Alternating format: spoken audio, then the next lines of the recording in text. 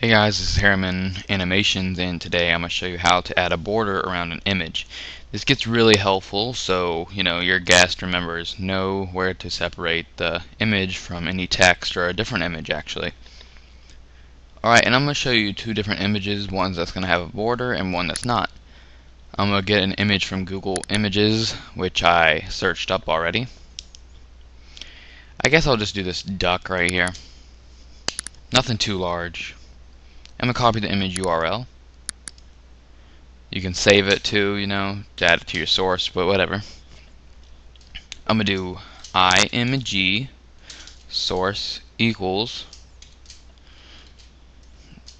the URL.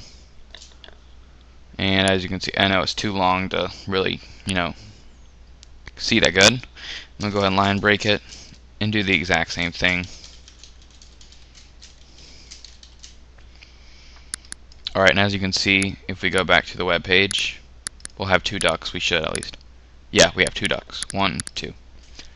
Alright, and I'm going to make the bottom one have a border around it, and the top one's just going to stay the same. Alright, whenever you want to change the border, or make a border around it, I should say, you're going to go right behind image, sorry. And press space, and just type in the word border. Then you do equal sign, and then quotation marks.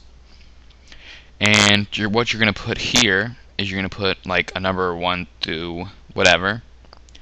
And that pretty much makes the size of the border. 1 will be 1 pixel, 2 will be 2 pixels, and so on. So let's go ahead and do 1. You don't need to close anything because it keeps on with the code. If we save that and do that, as you can see, we have a border around the duck. Now, if you want to make it a bigger border, we'd simply erase the 1 and put in something else bigger than that. Put 5. As you can see, it's more of a heavy, solid border around it. And that is exactly how you make a border on an image. Really simple, right? Well, thanks for watching, you guys. If you guys have any questions, please comment. And thanks for watching, and you please subscribe. Thank you.